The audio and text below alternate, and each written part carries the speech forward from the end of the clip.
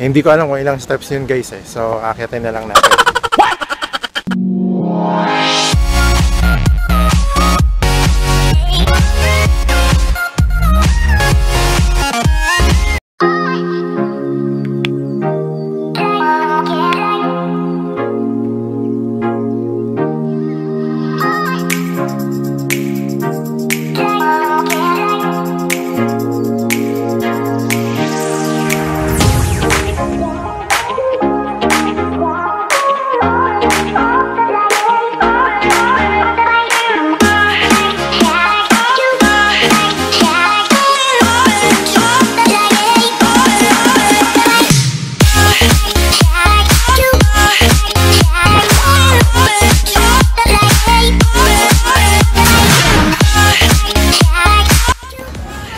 So yun na guys, nandito na tayo sa may Kamay ni Hesus. So ito na siya.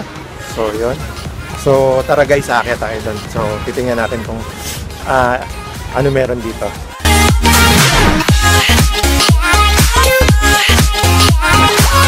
Nandito na tayo sa may taas ng Kamay ni Hesus.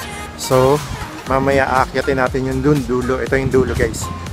Yun yung tuktok ng Kamay ni Hesus. So ngayon aakyat tayo doon guys. Ang daming steps.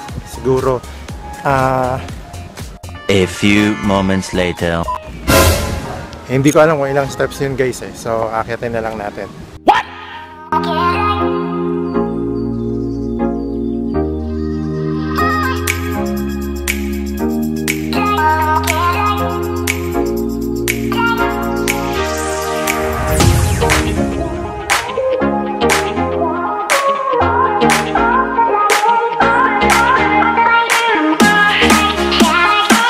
Yun na guys, nandito na ulit tayo. So ngayon, hinihintay lang namin yung mga kasama namin. Medyo matatanda na kasi yung kasama namin. Titingnan namin kung kaya nilang umakyat doon. So yun na guys, so konting trivia lang guys. Alam niyo ba, yun guys, nakikita niyo doon, para tayo makarating doon sa taas, according doon sa nabasa ko, meron siyang 257 to 305. Hindi ko alam kung 257 or 305 yung steps o yung baitaw ng hagdan doon para marating natin yung grotto doon. So kayo na lang bahala kung saan kayo, or research nyo lang din kasi hindi ko rin masyadong alam.